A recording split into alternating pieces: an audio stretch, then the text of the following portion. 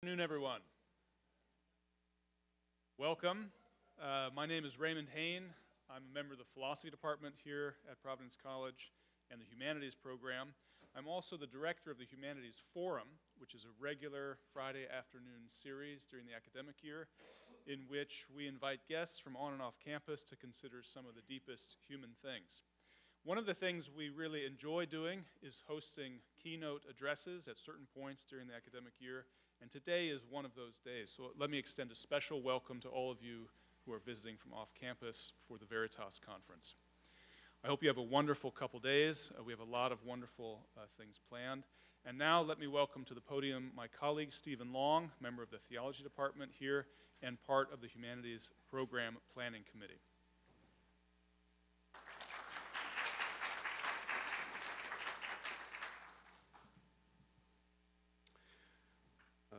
Welcome to the second annual Veritas Conference at Providence College. It's my pleasure this afternoon to say just a little about the conference, to introduce this year's themes, and to welcome our first keynote speaker. Living wisely in reality requires us to grasp reality as it is. As ethicist Oliver O'Donovan reminds his readers, we have to reckon, quote, not only with the fact that there is a world, but with what the world is like, where it has come from, where it is going, and how it holds together. These are not questions that answer themselves. Much moral thought turns on how the various elements that constitute the world are properly conceived and described. Is human nature a playground of selfish genes or the Lord of creation? Is the human embryo a child or a mere piece of tissue? Is our behavior conditioned, or is it chosen? Such descriptive questions are the stuff of moral debate. They determine all our practical attitudes, end quote. This observation can be taken as the fundamental justification for having an annual Veritas conference here at PC. We aim to address topics, to invite speakers, and to foster conversations that will aid students, academics, and all those in our region, especially those who profess to be Christian, in describing and understanding our contemporary world. That is, understanding where it has come from, where it is going, how it holds together, and especially relevant for a Christian institution, understanding what hope is offered to it. This year's themes, hope and Christian friendship, were suggested in the course of last year's conference. Last year, speakers explored how the supposedly sovereign individual in modern America currently finds him or herself trapped between the demands of increasingly arbitrary self-definition and the simultaneous dissolution of the mediating institutions such as family, fraternal organizations, and churches that once conferred identity upon us. Personal identity is now focused primarily on one's inner psychological life, independent of biology or socially given responsibilities.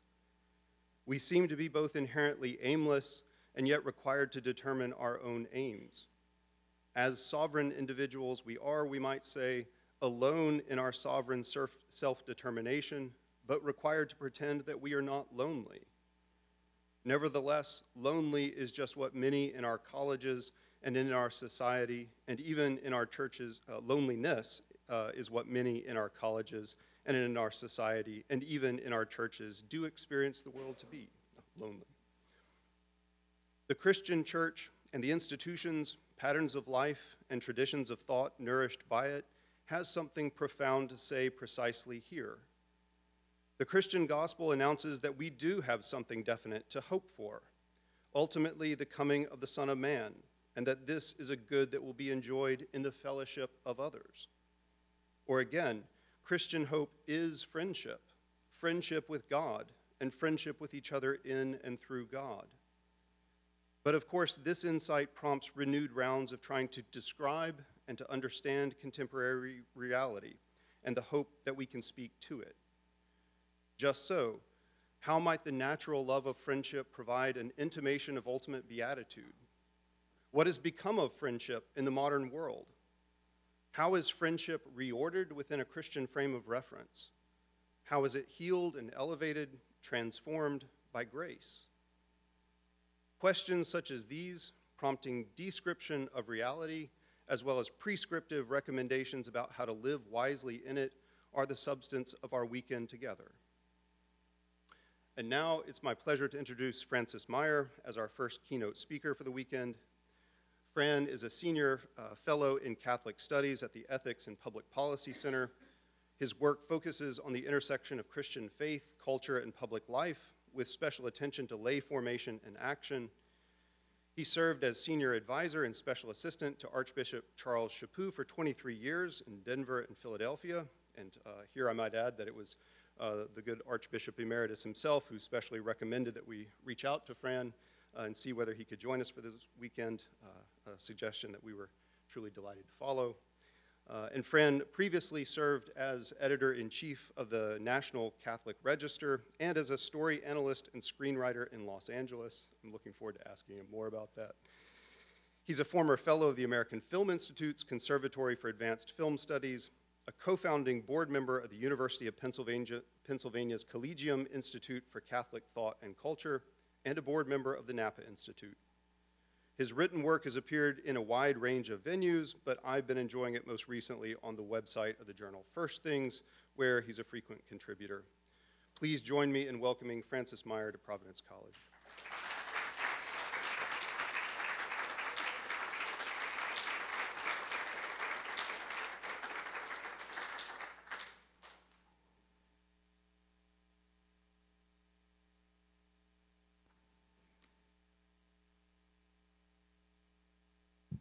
How's that? Can you hear me? Everybody in the back? Okay. A couple of preamble remarks. First of all, you know, in a talk like this, you have a whole bunch of prepared remarks, and they're very important because they're the kind of the canonical aspect of this whole thing. But the really interesting part of these talks is what happens after it in terms of the discussion, the questions and answers. So I hope we have a good opportunity to really have some vigorous conversation after this. Second item is, if you go to YouTube tonight and type in the words Quentin Tarantino and Switchblade Sisters, you will find Quentin Tarantino reading enthusiastically in about 12 videos from the script of Switchblade Sisters, which was a B-movie back in the 70s that he fell in love with, helped form his view of the world. And he loved it so much that he actually bought the movie and re-released it with a lot of fanfare in the 1990s. Now, one of the interesting things about Switchblade Sisters, it's truly one of the stupidest films ever made. And I wrote it. So don't hold that against me if you hear echoes of it in this talk. You know, when I began thinking about this, you know, Stephen asked me, what do you want to talk about? And I said, well, what we need to talk about is what we need now for renewal of Jesus Christ in our personal life, in the life of the church, and in the life of the nation. Sounds pretty good, right? Except when I sat down, there was a kind of a divided highway that opened up.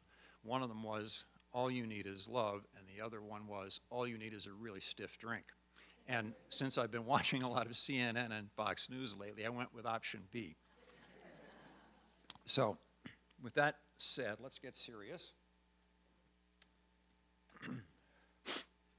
I have to be my serious person now. I want to thank Dr. Long for including me in this conference. It's a special pleasure because I've known Ken Myers, Carl Truman, and Rusty Reno as friends for years. They're all exceptional men, and each of them is a superb scholar and speaker. So again, kudos to Dr. Long for creating such a strong agenda this weekend. Since I'm the warm-up act for our gathering, I'd like to set the stage by talking about what we need now. What we need now as Christians, what we need now to renew the presence of Jesus Christ in our personal lives, in our church, and in our culture. A conference with the name Veritas in its title should be about truth-telling, and I'll try to provide a little of that. Truth matters, because somebody famous once said that the truth will make us free, not necessarily comfortable or happy, but free. Free to change our thinking, our actions, and our lives. Free to become the men and women God made us to be. Free to be better than we are.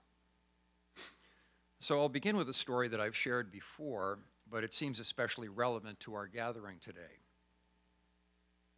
I served on diocesan staffs for 27 years, including 23 as the senior aide to a bishop. And there was a morning some years ago when I found a little gift from a friend on my desk when I got to the office.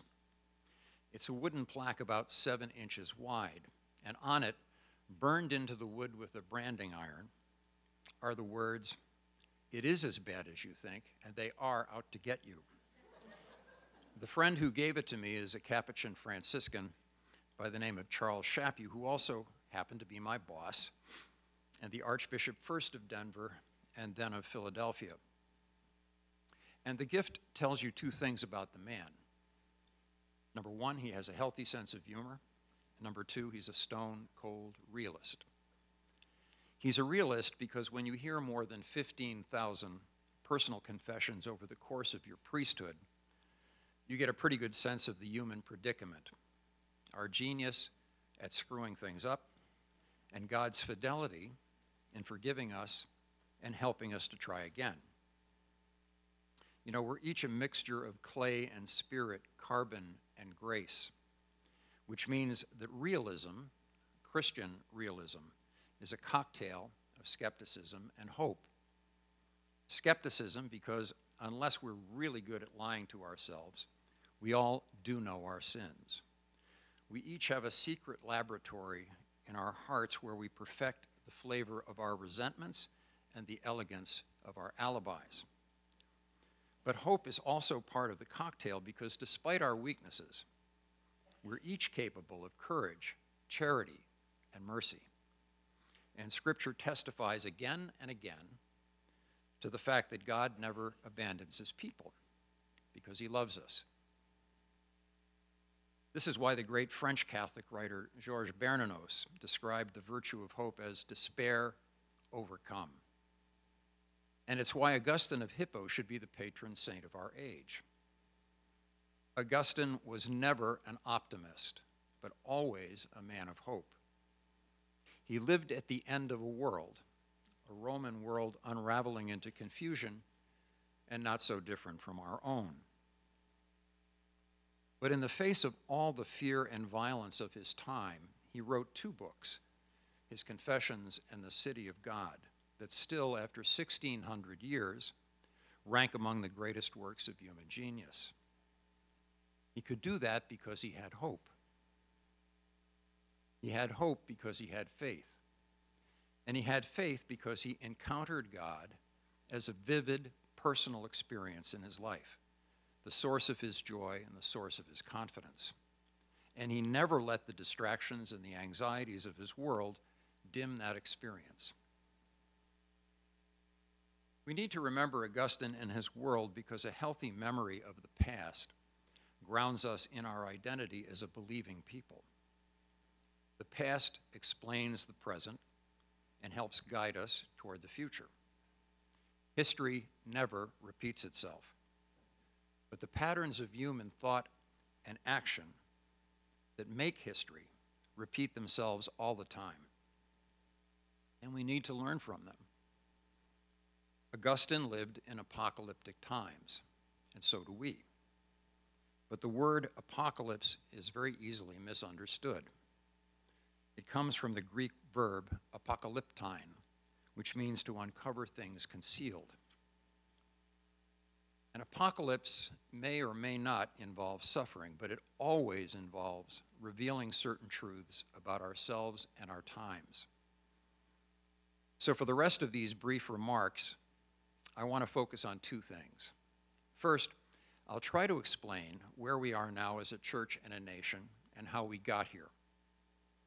And second, I'll share some thoughts on what we need to do about it, both we as individuals and we as a community of faith. So let's turn to the first item, where we are and how we got here. I think most of us can sense that the church in this country now operates in a very difficult environment. Government is increasingly unfriendly.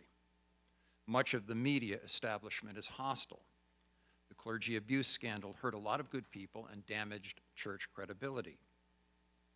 Catholic sexual morality, which both reflects and undergirds the whole biblical understanding of who and what it means to be human is often seen as a form of bigotry. The effect is predictable. Baptisms, sacramental marriages, and church attendance are generally down. As many as 1 in 3 priests nominated for the episcopate now refuse the ministry because of the burdens that come with the job. A recent CNN story claimed that the decline of American Christianity is heavily overstated because so many Christians emigrate here from other parts of the world. But all such news is misleading. It's how immigrants integrate once they get here that matters. And it's this is a big word, statistical, and it's a statistical fact that immigrant religious practice erodes sharply after the first or second generation. The Catholic Church has bled out, especially among Latinos. And this was the group that held the most promise for a Catholic future. In practice, American life has become a masterclass formation in agnostic materialism. And yet, how could that be? America has deep Christian roots in the early Puritan experience. I grew up in a Catholic family with a strong love of the church and a strong love of country in equal measure. My eldest son attended West Point. It was a source of enormous pride for my wife and myself. Our closest friends for the past 50 years have been and still are a family of Marine Corps officers. So what happened to the country I once knew? A country where civic duty and religious faith seem to naturally coexist and reinforce each other. Excuse me 1 second while I take a drink of water.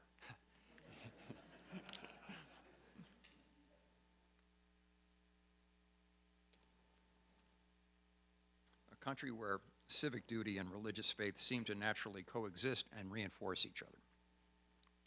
For me, the most important ideas about the Catholic role in the American experiment have come from John Courtney Murray, regrettably not a Dominican, but a good priest nonetheless. Father Murray was a key player in the 20th century development of positive Catholic attitudes toward religious freedom and American democracy. He saw clearly that the United States is the product of Protestant and Enlightenment thought. But he believed that Catholics could not only fit in to American life, but also thrive here by contributing their faith to the moral health of the country. And that's been proven true, at least in part. We Catholics have done very well in America, arguably too well for our own good. Today, Murray is probably best remembered for his work on Vatican II's Decree on Religious Liberty, and for his book, We Hold These Truths, a book very favorable toward America and its possibilities. But there's another side to Murray that I've always seen as an interesting footnote to his book. In 1940, he delivered a series of lectures that later became an essay entitled The Construction of a Christian Culture. And in it, he said the following about the country he loved, and I'm quoting directly. American culture, as it exists, is actually the quintessence of all that is decadent in the culture of the Western Christian world. It would seem to be erected on the triple denial that has corrupted Christian culture at its roots: the denial of metaphysical reality, the denial of the primacy of the spiritual over the material, and the denial of the social over the individual. Its most striking characteristic is its profound materialism. It has given its citizens everything to live for and nothing to die for. And its achievement may be summed up thus: it has gained a continent and lost its soul. Elsewhere in the same text, he says, and again I'm quoting directly, in view of the fact that American culture is built on the negation of all that Christianity stands for, it would seem that our first step toward the construction of a Christian culture should be the destruction of the existing one. In the presence of a Frankenstein, one does not reach for baptismal water, but for a bludgeon. Now, Murray wrote those words more than 80 years ago. His sympathy for the American experiment was very real, but it hinged on our nation preserving its biblical leaven and Catholics staying faithful to their religious identity. Neither has happened, just the opposite.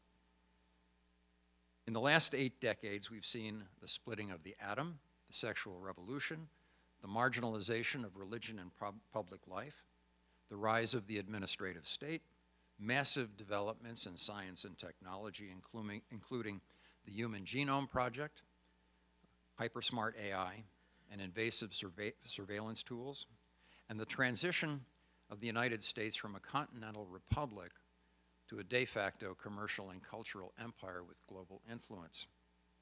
The America of 2023 would be unrecognizable to the John Courtney Murray of 1940 or even 1960. And the rate of scientific and technological change is accelerating. This has disruptive effect on the stability of the culture and on the psychological health of individuals. And this, in turn, results in our pervasive atmosphere of confusion and conflict. You know, some years ago, I was getting ready for my confession, and I asked my wife what she thought my main problem was. Guys in the audience, don't do this at home, because wives have the annoying habit of telling you the truth. And, you know, I made some suggestions. Well, you know, vanity, you know, impatience, those are the easy things. Now, she laughed in my face and said, your problem is anger. And, you know, I thought about it, and it's really true.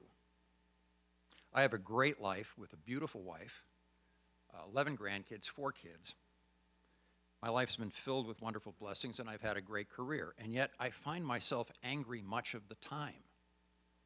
In fact, most of the people I know are angry about something most of the time. It's in the air we all breathe.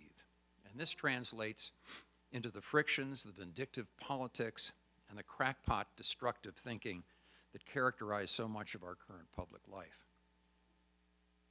My point is that we're living through a sea change unlike anything in the last 500 years. It has different names and explanations: the Great Reset, the New Reformation, the Great Awakening, the upheaval, but the same transformational content at society's cellular level. And old answers don't work. Old thinking doesn't work. I don't mean that we should abandon political engagement. We can't just move to another solar system and start over. As Christians, we have an obligation to do whatever we can to make the world better, here and now, as we find it. So I suppose what I mean is this. Many of us, I think probably most Americans, believe that we live in a familiar country with a familiar history, familiar rules, a familiar division of power, and a familiar personal role in governance through the ballot box. That country is draining away, and retrieving the best of the America we once lived in, and again, as a Christian, I have to believe that's possible, won't be achieved with the standard civic pieties, ecclesial attitudes, and framework of thought that I grew up with. Some of what is now advanced as good for America is very bad for the church and toxic for a life of faith. And that means we need to ask ourselves the kind of questions that force us to examine our premises, our strategies, and our tactics. And I worry that many of us who consider ourselves faithful Catholics haven't done enough of that. Which is why today's woke revolution often feels like an ambush when it's actually been a long march through the institutions. More of the same didn't work in Vietnam, and it's a lesson we should keep in mind in dealing with the struggles we now face as religious believers in a unfriendly culture. Okay, so having said all that, what do we do about it? What can we do about it as individuals, as a church, and a civil society? I said earlier that a healthy memory of the past grounds us in our identity as a believing people. This college and this city are named Providence after the protective care of God. Before we give ourselves over to freak-out mode or despair, we need to remember our history. The church has been through radical shifts in society many times before, and yet here we all are today. which means that the church is actually very, very good at playing the long game. But to do that, she does need her people to be alert and committed in their discipleship.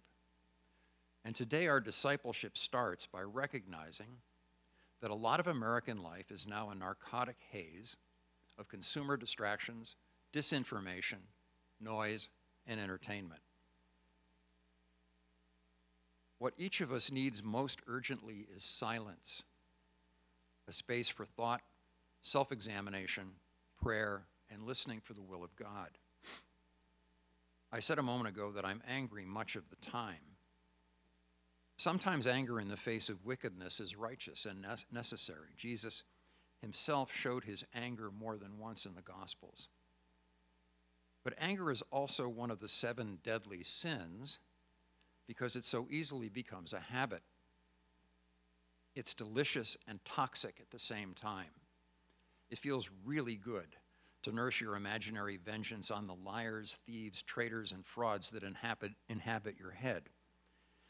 But over time, that habit poisons everything beautiful in life. Anger is an acid that eats away every molecule of a person's joy. So how do we handle anger? Well, how do I handle anger, aside from not very well? Some years ago, a Protestant friend, a really good Christian man, asked me if I read the Word of God. The question annoyed me. Remember, I have a problem with anger. Because I've been using Scripture in my work for the past 45 years. But he wasn't asking me if I used the New Testament. He was asking if I listened to it speak. So I started reading 3 chapters of the Gospels every day. And, the epistles, obviously, as well. Systematically, from the first verse in Matthew to the last verse in Revelation. And then adding, 10 or 15 minutes of private prayer. And then doing it again, and again, and again.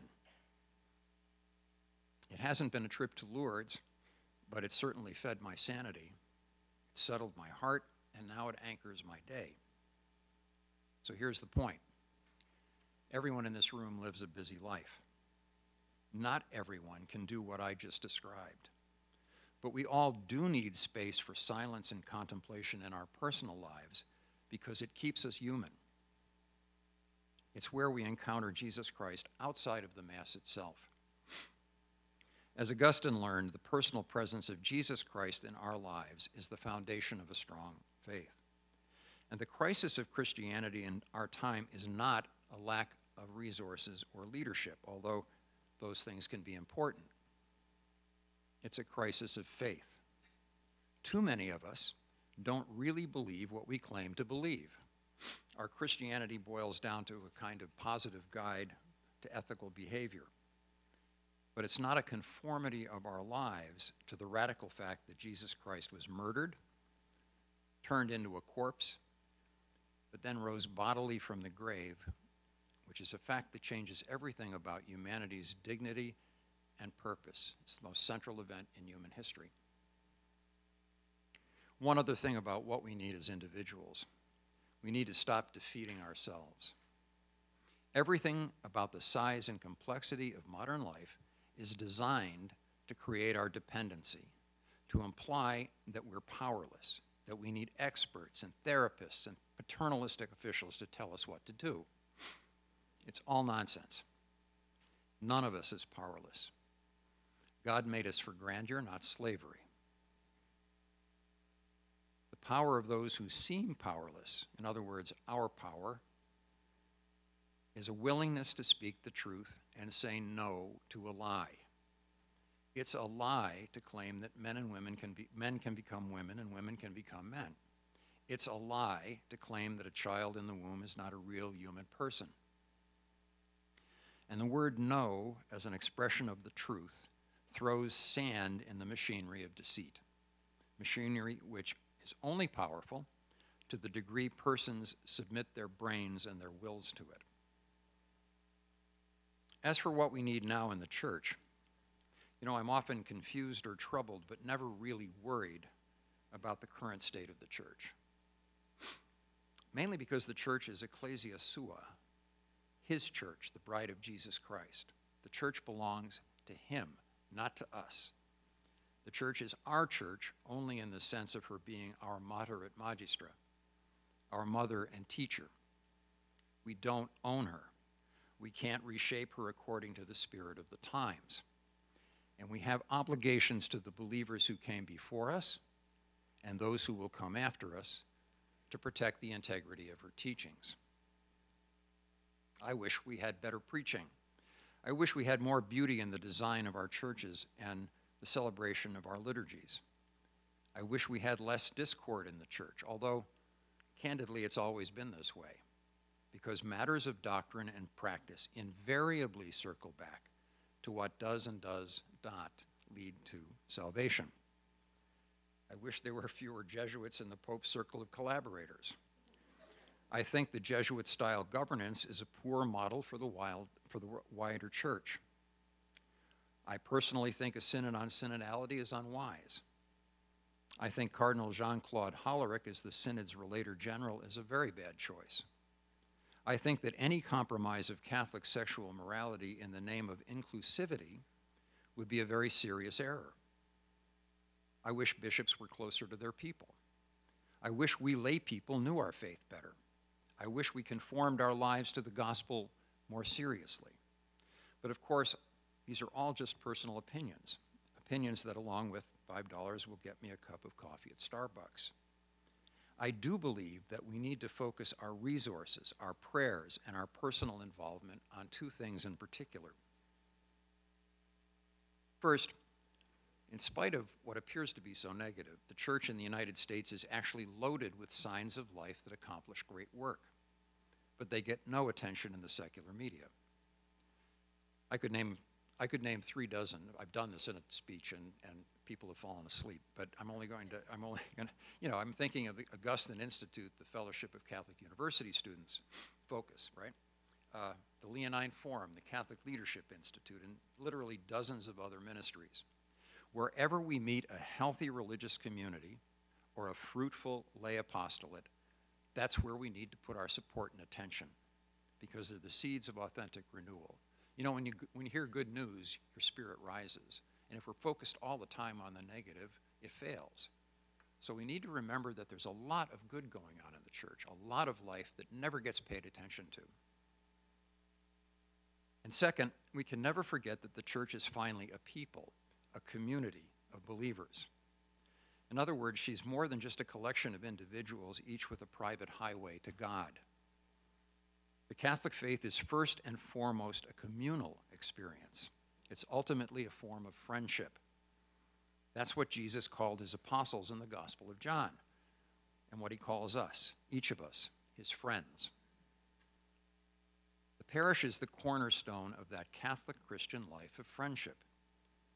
The family is referred to as a school of love precisely because we don't get to choose our siblings.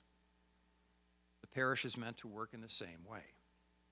But of course, it needs our investment of time and effort and humility before it can give anything back. And that leads us finally to just a few quick comments on what we need for the renewal of our culture and nation. The American founders had a special interest in Roman architecture, law, and the division of powers in the old Roman Republic. And that took shape in their creation of a federal republic with a system of checks and balances. We're not, and never have been, a direct democracy. And that's part of the successful design, just as it was in Rome. The Roman Republic worked well for a long time, but nations age and change just like people.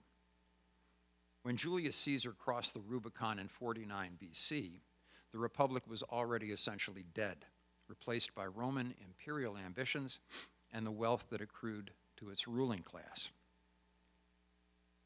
Our own country may lack a river named Rubicon, but it's a fact today that in the United States, 70% of the nation's wealth is in the hands of the top 10% of the population. The bottom 50% of the population, in other words, our plebeian class, have 2.5% of the wealth. And the gulf that separates our very rich from everyone else is actually widening. Wealth inequality in the United States is actually growing faster than in any other advanced economy. I don't need to add that public safety and the respect for law in some of our major cities seem to be under extraordinary pressure. And civil discourse at many public events, not so different from this one, has disappeared. When you read modern experts on the Roman Republic like Edward Watts and Tom Holland, the differences between us now and the Romans then become very obvious. But so do the similarities, and they're striking. So how do we fix things? How do we restore what we once had? Well, the truth is maybe we can't. Maybe that shouldn't be our main focus.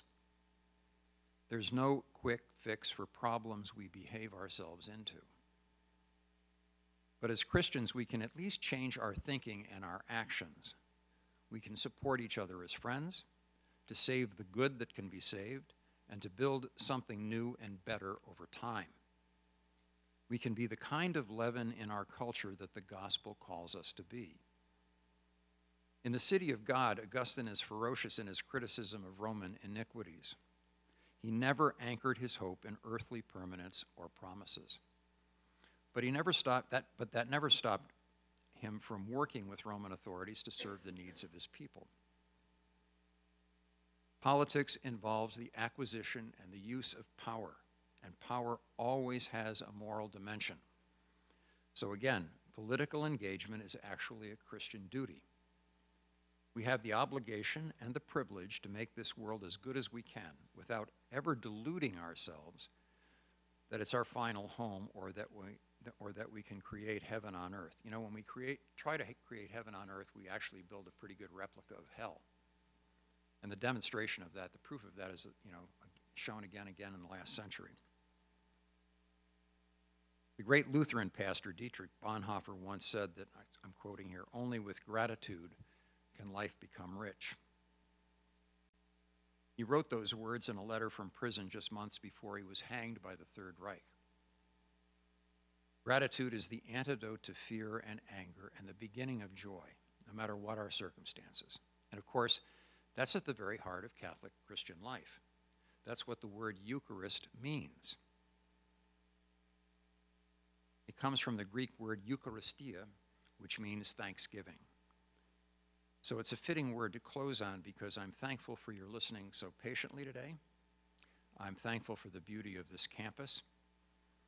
I'm thankful for the faith and friendship we share as Christians. And I'm especially thankful for God's gift of wine because after this I can safely have a glass. So, thank you.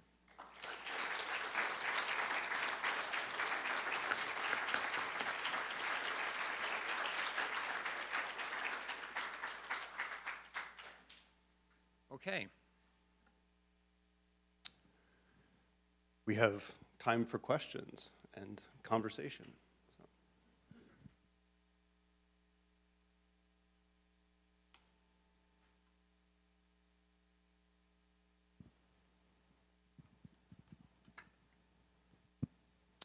Thank you very much for your talk. I had kind of a technical question, but it may have some relevance on some kind of perspectives. You mentioned that the word ecclesia is best understood as ecclesia sua. We are under Christ. Yeah, the church is best understood as ecclesia sua, yeah. Sure. So the word ecclesia is a technical term in the Greek city-state that refers to the assembly of free citizens. So who, in the Greek city-state at least, who have votes or some kind of voice. So I wonder, so obviously the church is governed hierarchically by the bishops and the successor of Peter. There's obviously a top-down element. So is there a polarity then, rather than just, listening? I mean, you talked about it in terms of top-down, but the word is actually a deliberative assembly consisting of the people in it. Right, but I'm using the word, ecclesia sua has just borrowed from Paul VI's encyclical Ecclesiam Suam, okay? And the early church adopted ecclesia for the gathering of the faithful, but it's a very different kind of a gathering. And in terms of top-down, I'm not eliminating, in fact, I've said this in many other talks, I just didn't think it was fitting for today. You know, we're adults. Obedience does not mean servility. I mean, when we see something wrong, we have to say it. The best example that I can give of that is life in the church is very similar to life in a religious community or in a marriage. My wife has no trouble explaining to me with exquisite clarity what I'm doing wrong. And that's just fair. That's how we should operate, but we have to be respectful of authority without just simply turning our brains off. I have another question, but I don't want to hog. If I don't want to be that person who just. Okay. The early church for several centuries elected bishops, and so the jurisdiction of bishops was conditional on their election. Are there some reforms that could happen that include more of a top-down view in general? I mean, Augustine himself was kind of hijacked into being a bishop. He didn't want to be a priest, and he was a layman. You know, he just went to the wrong city at the wrong time and ended up a bishop. And so I suppose there are possibilities like that. The trouble with that today, and you see it in the German Synod, is that the world is so heavily penetrated by this kind of radical egalitarianism, which is not churchly at all. That radical egalitarianism translates into a form of democracy that actually works against anything like the familial nature that the church should have. So in theory, could they be elected again? You know, in theory, synodality is a great idea. Its application is a very different reality. So I'm not going to answer your question in an acceptable way, I guess, but almost anything is possible. But I would be really, really wary of democratizing the appointment of bishops at a time when we're all drunk on a very, I think, destructive form of democratic thought.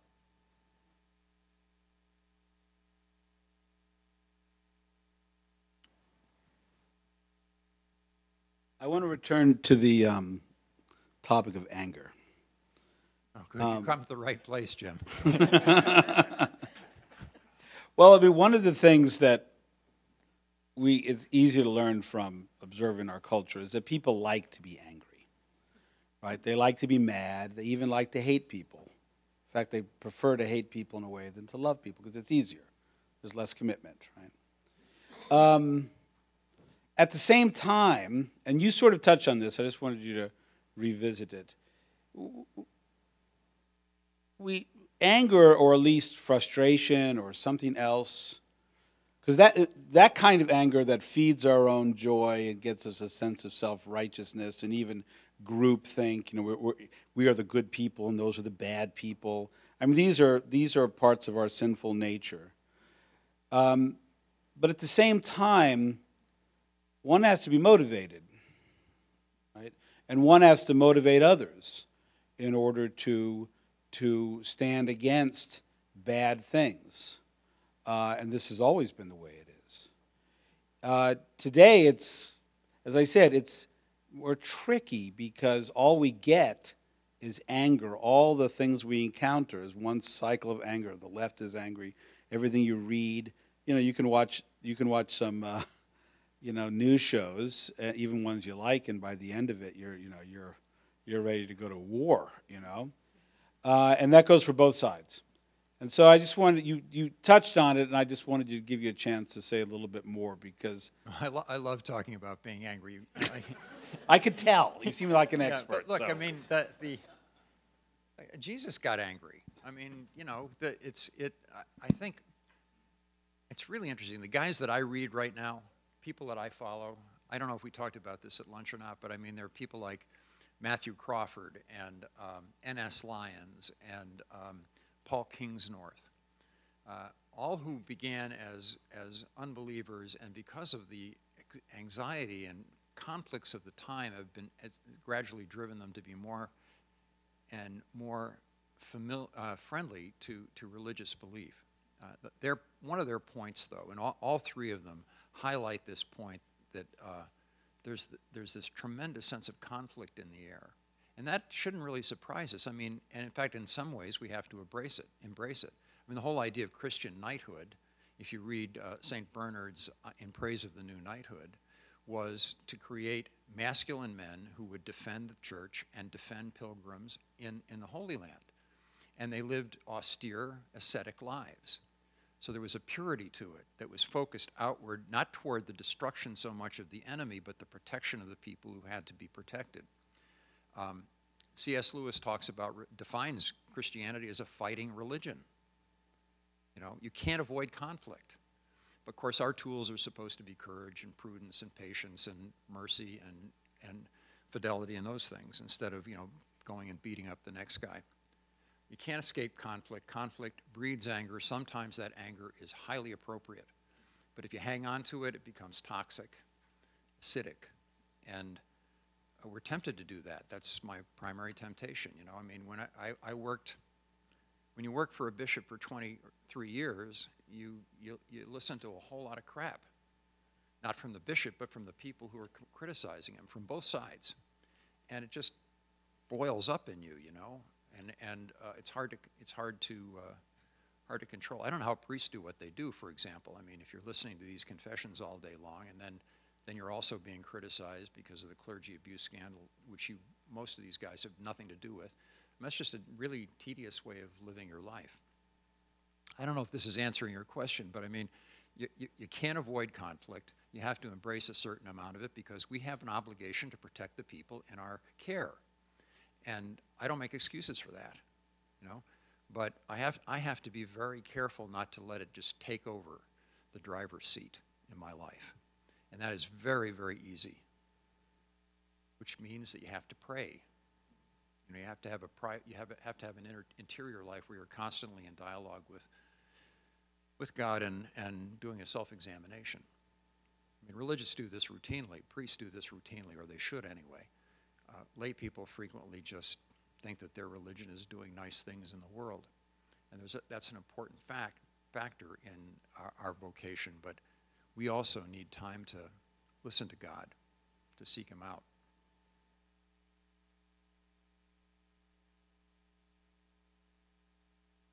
Thank you. There's a lot to commend your talk with today. And I'd like to ask a question which is on the minds of a lot of young people especially. It's potent in the minds of young people. The inequality of income. You talked a little bit about that. The young people are on a verge of choosing between capitalism, which they think doesn't work, obviously, or socialism, which means concentration camps in China. And do you look at this as a moral catastrophe? I didn't hear the end of that. Do you look at this as a moral catastrophe? Mm-hmm. Do I? Yeah. Yeah, I do. But I'm ambivalent about it. You know, the words like socialism, capitalism, Christianity, Islam, I mean, it can mean a lot of different things to a lot of different people. Basically, what's happened among a generation of young people, I think, is just a disenchantment with inequality of wealth and what's the option. You know, if you got taught in an educational institution by a neo-Marxist, that's going to, you know, penetrate the way that you think. I don't think they think systematically, young people, most of them.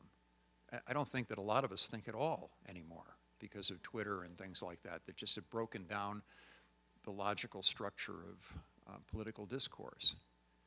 So I think this was coming through in some of my remarks. I don't have much hope for the immediate future. Long term, yes, indeed. But there's going to be a huge falling off from American values that you and I, people of our age, would have remembered, and also religious values, because an entire 2 or 3 generations has been catechized in a really aggressive way with values that are antithetical to what we believe. I don't think that's the end of the story, though. If I did, I'd, you know, blow my brains out. I mean, the point is that Jesus Christ is alive. He rose from the dead, and that changes everything. But, you know, the church we're promised that the church is going to survive. Doesn't necessarily mean it's going to survive here. And there have been historical circumstances where it hasn't survived. So we just have to do what we can, and you know, we're kind of lieutenants in the battle, not generals. I mean, God's in charge, and we just have to do the best that we can. That's a really unsatisfying answer, but I think it's the only one that matters. It's going to get worse. We just have to believe in God and do the best to save what we can.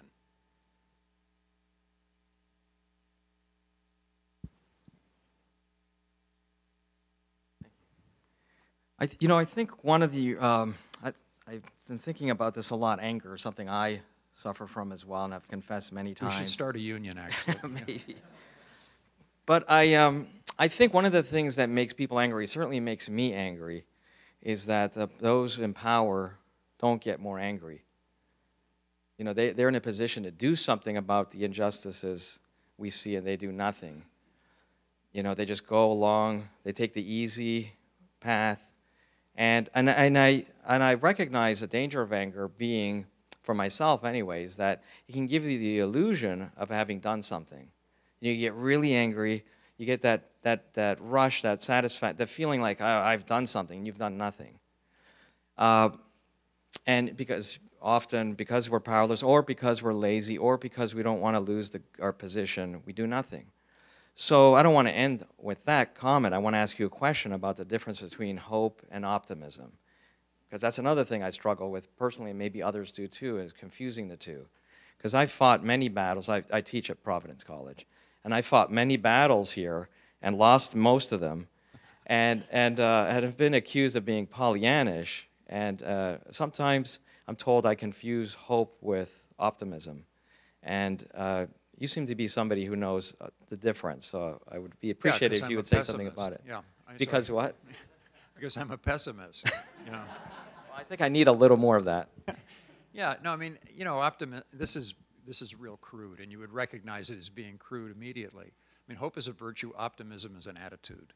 And I just don't find optimism as sustainable. I mean, if you look at the statistics of what young people actually believe right now, if you think electing the next president as a conservative Republican is going to fix things, you're out of your mind.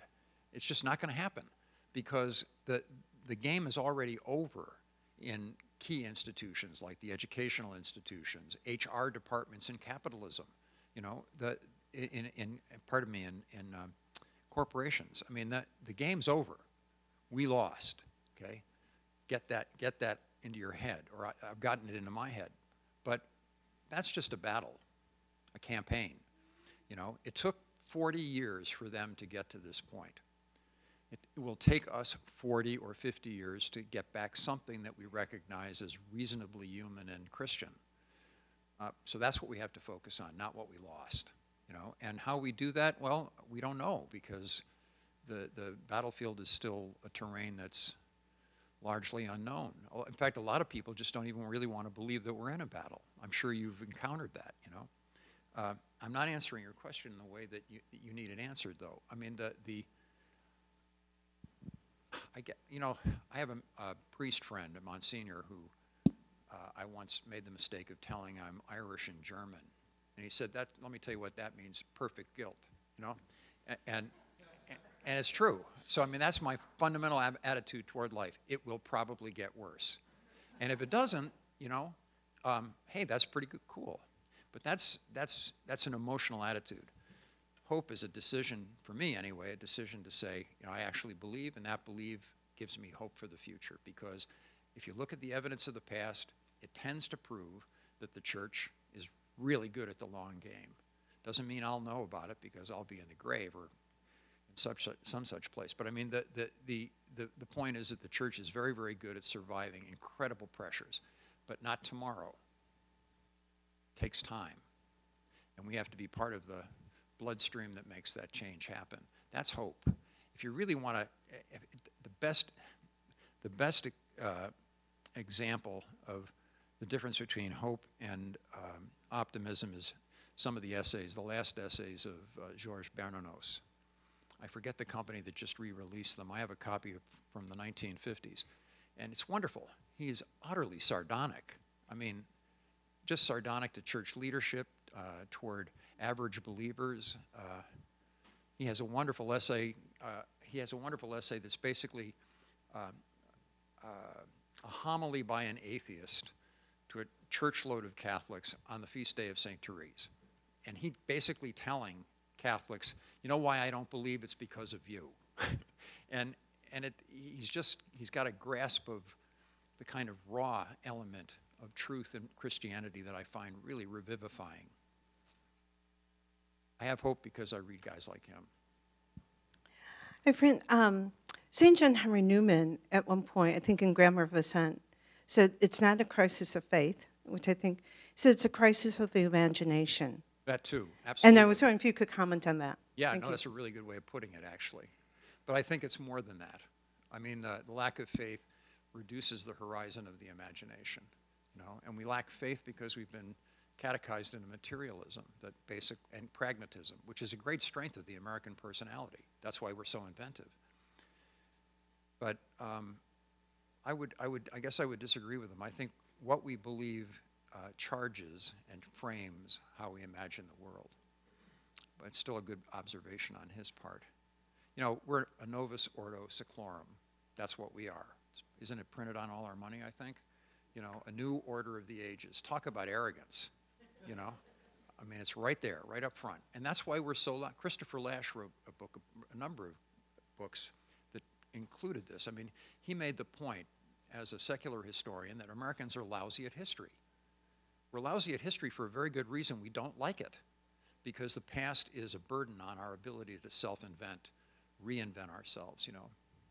But if Catholics can't think like that, Christians shouldn't be thinking like that, because we're part of a story, just like the Jewish people, that goes back thousands of years. And the Jews have stayed an integral people by remembering who they are. And American culture is excellent at helping us forget who we are. And that's just a disaster for you know, the maintenance of a unity of a people across the generations.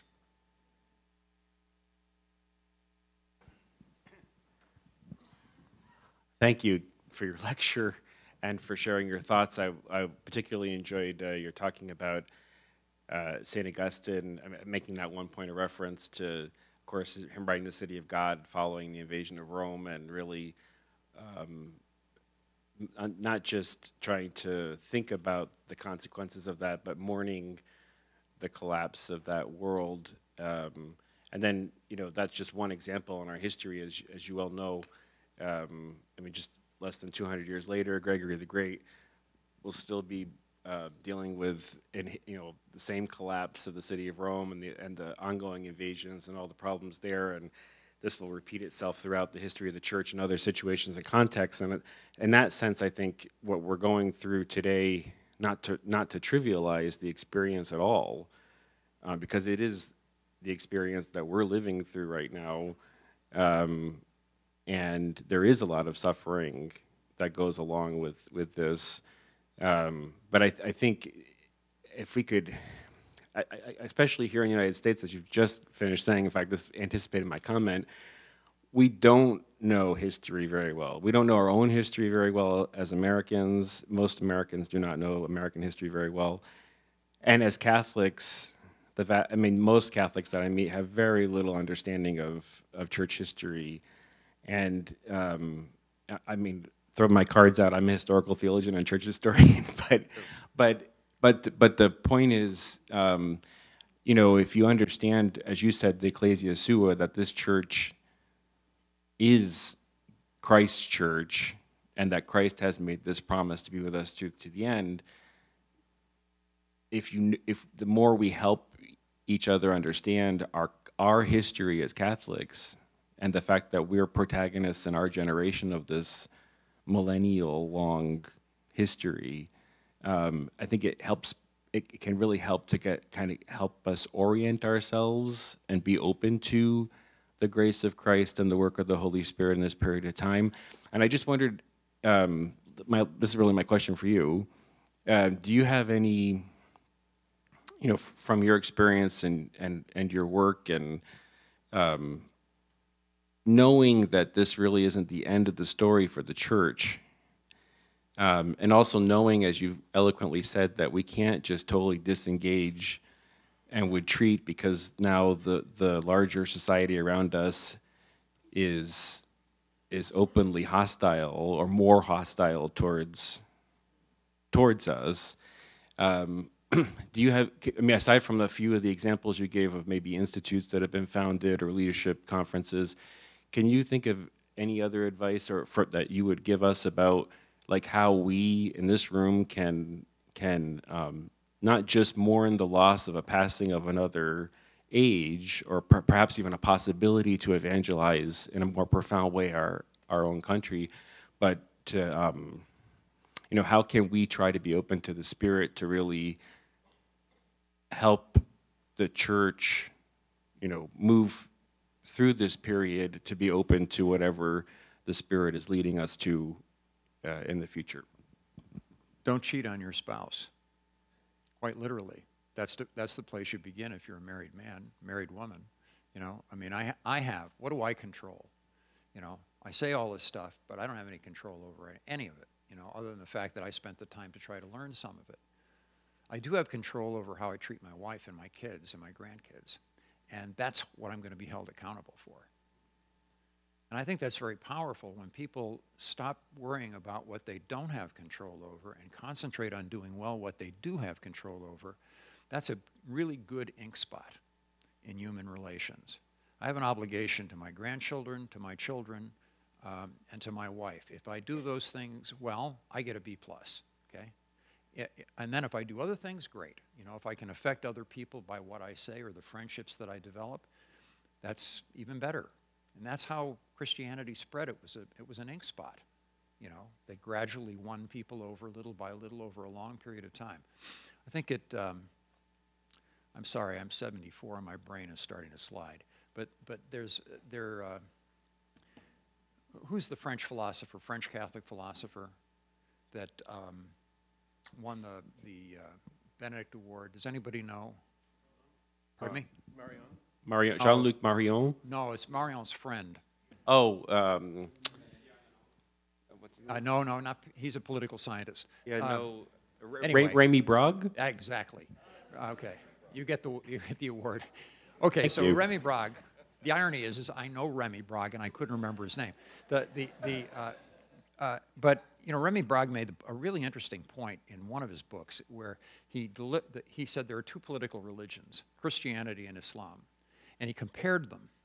What did Islam do? Islam conquered the civil society and then changed the religious society. What did Christianity do? Christianity conquered the civil society, which then had political consequences.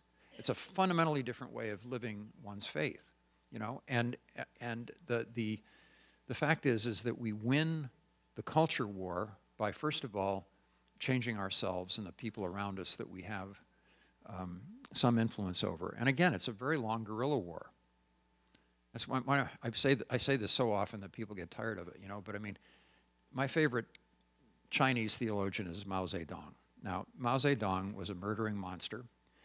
Nobody's perfect, but but he wrote an essay in 1938 called On Protracted Conflict, and what he said there was that, I don't have it exactly in my head at the moment, but you know, weapons are an important factor in war, but they're not the decisive factor.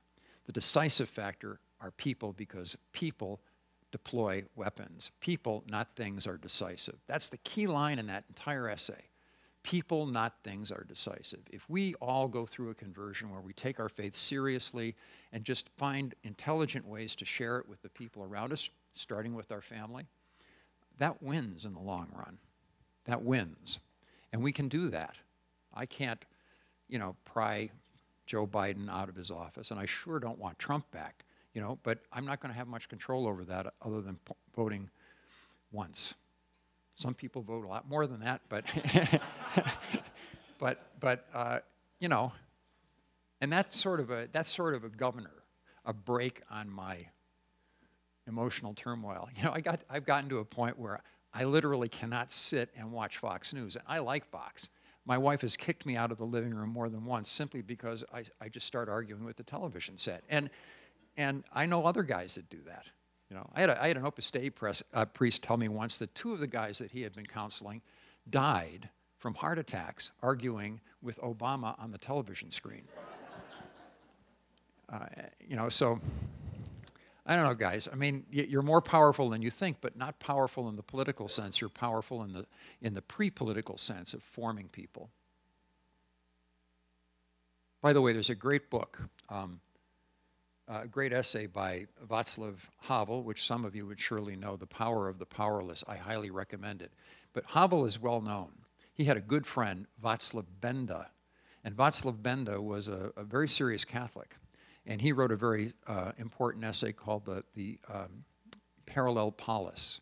And his argument was that in the Soviet bloc in the 80s, that there was no way of changing the political environment directly, you know. So what did he do? You had to build networks of friendships that paralleled the way that the government worked. So that when the government eventually fell, which it would do, that there were these networks of people who knew each other who could rise into positions of authority and change the nature of the culture.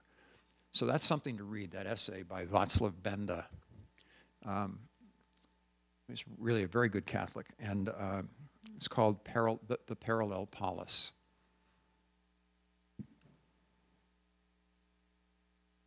Thank you. There was one. I'm over here. Thank you very much. Sandra Keating. I'm in the theology department. Actually, I had raised my hand a while ago, and several people have already basically asked my question. So, but I was really struck by one of the things. I mean, many things that you said. I think sound so true.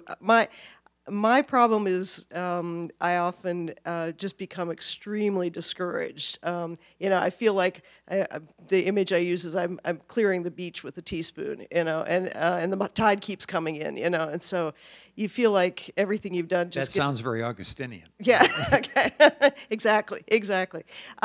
But yesterday or a couple days ago in one of my classes, we were talking about something that piqued my interest, and you were just saying that we've kind of forgotten who we are. And something I've noticed, I'm from the Midwest. I grew up, you know, in the middle of nowhere with lots and lots of open space and silence and everything.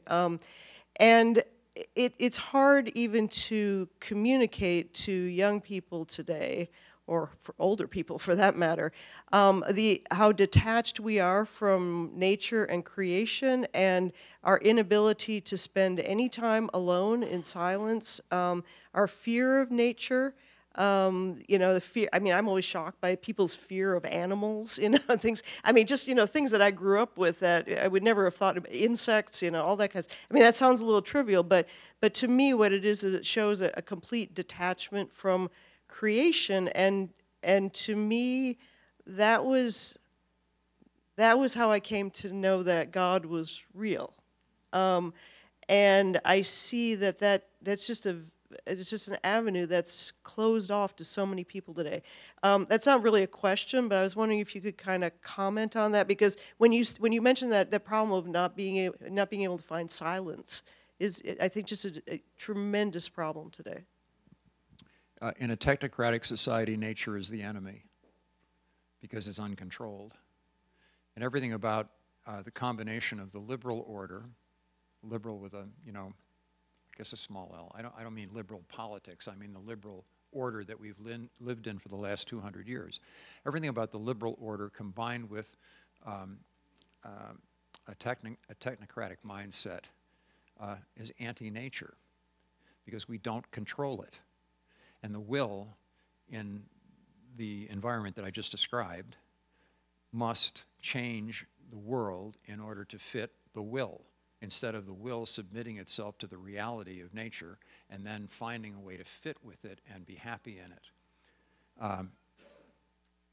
I think it's really one of the key things that's wrong with American society right now, and it's going in the wrong direction. You know, I've been video gaming for 40 years. I'm a real junkie for it, mainly military stuff. But I love virtual reality, you know. Except it affects me in a very different way than it does my grandchildren. Why? because I was formed in a typographic culture. Typographic culture, a print culture, teaches you to think sequentially with grammar and verbs and nouns to create a logical argument, no matter what your sentence is, you know. All that's out the window in an image-based culture.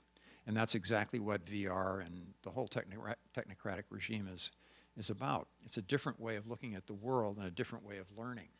And our political system, and the church for that matter, are not adapted to that, which is one of the reasons we are facing the problems that we are. I don't know if that's kind of off the topic, but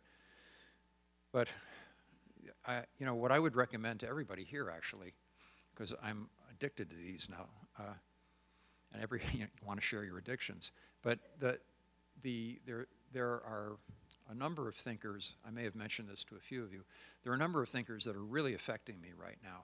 Matthew B. Crawford, you know, The World Outside Your Head. He has a Substack now that's very, very good. It's called Arcadelia. Another one is N.S. Lyons. He has a Substack called The Upheaval. Fantastic stuff, just fantastic stuff. And the last one, which deals particularly with your point, Sandra, is by Paul Kingsnorth.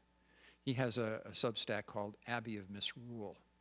And he wrote an essay in First Things just a couple of months ago called, it was something like Toward a Wild Christianity, which is just a fabulous thing. And the thing about all three of these guys is none of them was religious 5 years ago.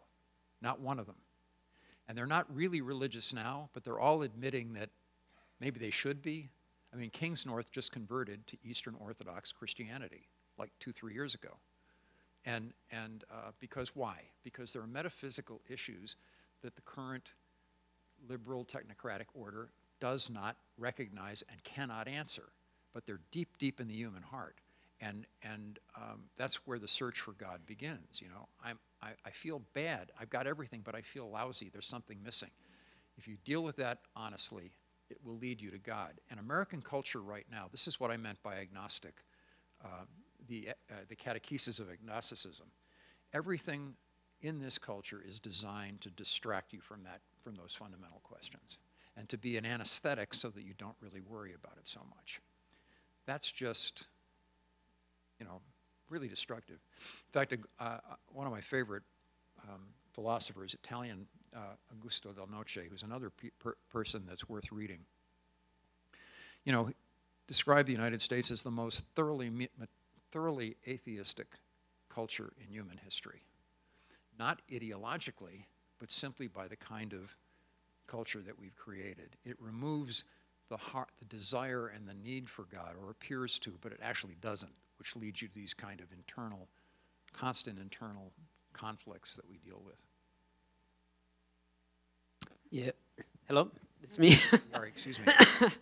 Thank you so much for the talk. I have two questions. So I am South African, but became American in 2018.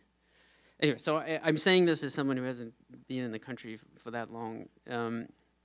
So the first question is, I guess, I think I know how you're going to answer this, but I want to hear you think about it. Is the issue now like qualitatively different? Because sometimes because I guess I feel like I can point back in time, each point in time in history, and say, this is awful, right? And there was a lot of, let's say, catechizing in awful ways, right?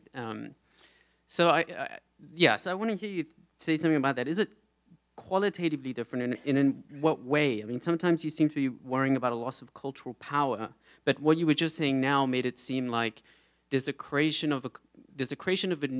new cultural something on the loose that's creating a kind of self that's incapable of Christian faith. Right. That's what I hear you saying on one end. I'm not sure that that's exactly right, but I think I know where you're heading. I do think that there is a qualitative difference between now and anything that's come in the past. Okay.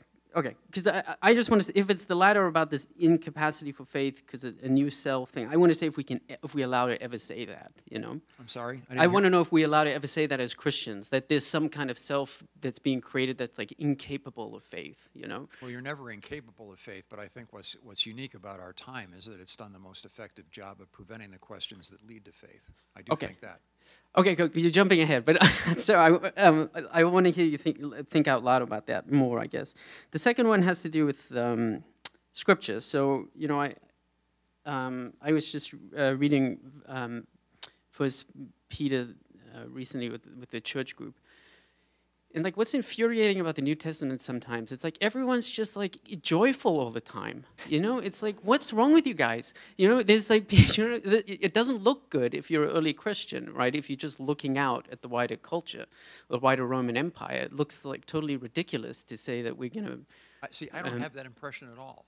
I mean, reading Paul, I think. No, but that's really what I'm saying. But there's that just kind of, this kind of like, it seems like naive, like everything, rejoice in everything, our suffering is for Christ. So anyway, I'm wondering what's the place, you've talked about hope and optimism. I guess, what's the place for rejoicing, you know, in the midst of what you consider to be this. Married 52 years and I love my wife. Okay. That's a cause for rejoicing. I mean, I'm being serious about that. You know, you don't rejoice over, wow, we won the election. Really, who cares about that, really, in the long run? You know, but I rejoice in the fact that we have a son with Down syndrome. That is a source of enormous joy for us. And I think you discover those points of joy in ways that I'm not going to answer your question adequately. I'm already off on the wrong track. But I mean, the rejoicing comes in discovery of love. And love is only experienced between people. It's not experienced through political statements or, you know, cultural analysis or any of that other stuff. So when you say that people are rejoicing, it's because they found something, you know. Now, is there a certain amount of boosterism in the New Testament? Oh, I would think so, you know. I mean, but that's because the guys that were writing it were completely taken with the message. And I don't blame them for that. But I read the scriptures. I think the guys that wrote scripture were kinds of pains in the ass. I mean, they really said things that were very forceful. I mean, Paul was a difficult guy to be around. I mean, I don't know how Timothy made it. I mean, Barnabas didn't. Barnabas didn't. John Mark didn't. You know. I mean, John Mark was the guy who wrote the gospel. You know. I mean, so. I think what's beautiful about the New Testament is its raw edges, you know, and I'd love to meet Paul. I don't think I'd like to work for him, you know. So I think that's the best way I can answer that. But could I go back to you asked a really interesting question. What makes now qualitatively different? The digital revolution, you know, the technology of soft coercion is greater than any time of history, more sophisticated and more all-pervasive, and that is a qualitative difference. It's a difference in kind, not just in degree. That's what I would argue.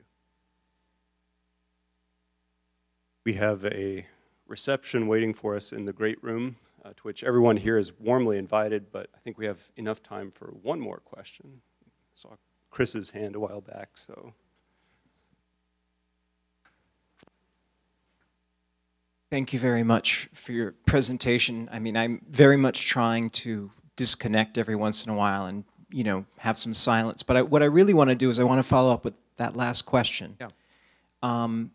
So what I'm seeing, just in my own life, is people are kind of getting tired with Hollywood, tired with celebrities, tired with politics, just a pervasive disenchantment that's happening.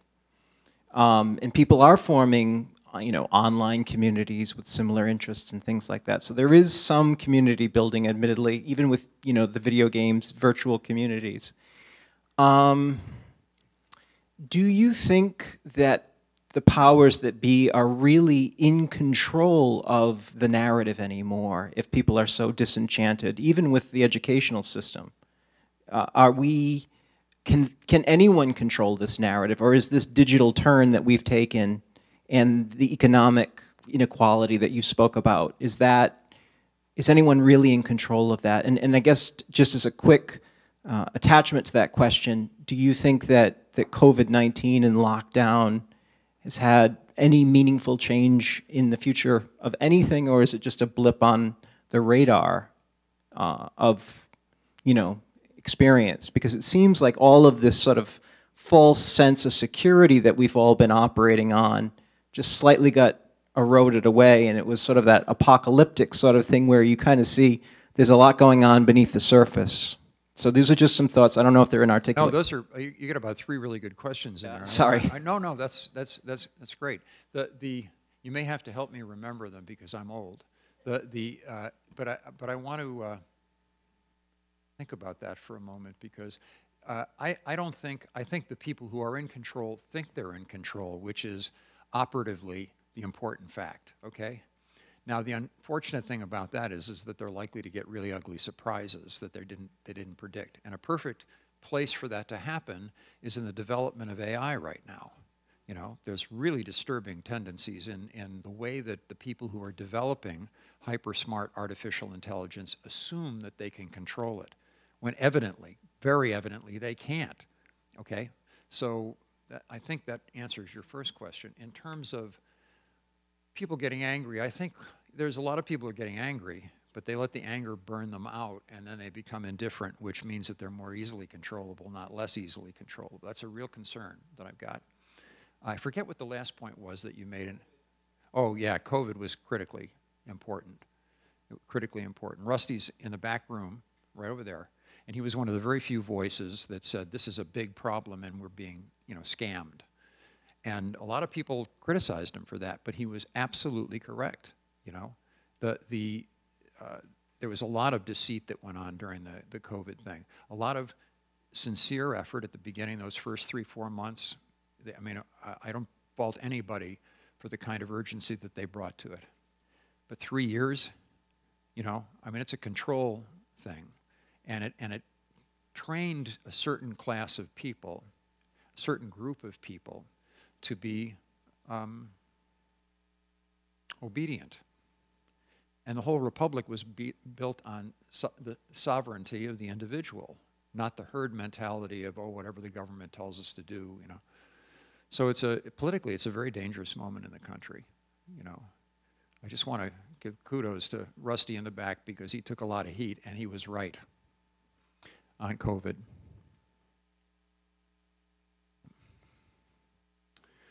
On that note, please join me in giving a hand to our speaker. Thank you very much. You guys are great.